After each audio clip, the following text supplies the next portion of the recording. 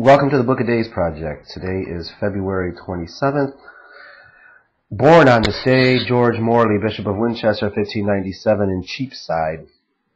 John David Michaelis, Orientalist, 1717. Henry W. Longfellow, poet, born 1807, died the Emperor Geta, murdered in 212. Philip Nye, nonconformist, died in 1673 in London. John Evelyn, diarist, 1706 in Woto. It's a feast day of Saint Nestor, a bishop in Pamphylia, martyred in 250. Saints Julian, Cronion, and Besas, all martyred in the 3rd century. Let's talk of John Evelyn, the diarist. This excellent man, the perfect model of an English gentleman of the 17th century, known as Silva Evelyn, from his work with that title on forest trees, was born of an ancient and honorable family at Wootton House in Surrey on the 31st of October, 1620. At 4 years old, he was taught to read by one friar in the church porch at Wootton. He next learnt Latin in his school at Lewes in Sussex. His father proposed sending him to Eton, but was deferred from doing so by the report of the severe discipline in that school. He completed his education at Balliol College, Oxford, and in 1640 was entered at the Middle Temple, London, but soon relinquished what he calls the unpolished study of the law. My meter reader just walked by.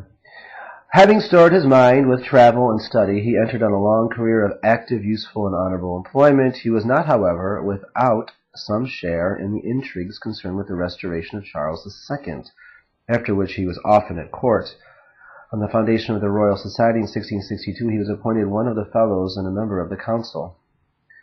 But the delight of Evelyn was in the pursuits of rural economy. He was the great improver of English gardening. When he first laid out his gardens at Sayes Court, Deptford, which he let to the Tsar Peter the Great of Russia, who damaged them to the extent of £150 in 3 weeks. Brash Russians. Evelyn then retired to his paternal home at Wootton, sweetly environed with delicious streams and venerable woods, end quote.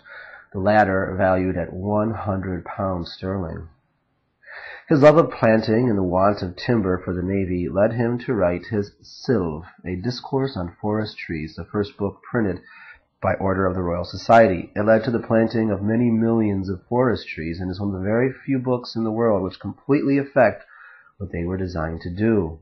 Another valuable work by Evelyn is his diary, or calendarium, the most interesting picture of the time in which he lived, and the manuscript of which was accidentally saved from being used as a waste paper. Evelyn's diary is, however, an after compilation, unlike Pepys' diary, which is an unstudied record from day to day, just like your beloved Book of Days Project. John Evelyn died in his 86th year at his townhouse called The Reed in Dover Street, Piccadilly, on the 27th of February, 1705. His remains rest in a raised coffin-shaped tomb in Wootton Church, the first Russian embassy to England. February 27, 1557, the first Russian embassy arrived in the neighborhood of London. It came in rather remarkable circumstances. The Russian Emperor Ivan Vasilievich thought the time had now arrived when his country ought to enter upon formal commercial relations with England. He therefore charged a nobleman named Osip Napier to proceed thither with goodly company and bearing suitable presents for the famous and excellent Princes Philip and Mary, King and Queen of England, end quote. It appears that among the gifts were a number of the skins of the sable, with the teeth, ears, and claws of the animal preserved, 4 living sables with chains and collars, 30 lusarns, rich and beautiful, 6 great skins, such as the Emperor himself wore, and a great gerfalcon with a silver drum used for a lure to it in hawking. Interesting. The expedition sailed in several English vessels from the port of St. Nicholas in Russia, but was very unfortunate in the voyage, several vessels being thrown away or forced to seek shelter on the coast of Norway. One, called the Edward Bonaventure, containing the ambassador, arrived with difficulty after a 4 months voyage on the east coast of Aberdeenshire in Scotland, along with a smaller vessel called Her Pink. There they were driven ashore by a violent storm near Kinnaird Head, with a boat containing the Grand Pilot, with the ambassador and 7 other Russian gentlemen, making for land in the dark. was overwhelmed and beaten on the rocks. Thus the pilot and several of the Russians and mariners were drowned. And only the ambassador himself and 2 or 3 others were saved. The ship became a total wreck, and such of her valuable goods as came on shore, including the gifts to the English monarchs, were pillaged by the rude people of the coast. But the ambassador and his small company were speedily received under care of the gentry of the district and treated with the greatest kindness.